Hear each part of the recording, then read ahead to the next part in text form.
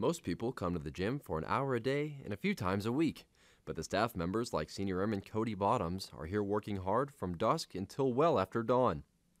Our number one priority is make sure the cleanliness of the facility throughout the day, and then again making sure that towels and all the equipment is serviceable, and making sure towels are clean and ready for use for all the customers during the day.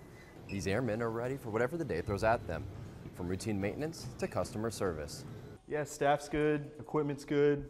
I love it. It's a good gym.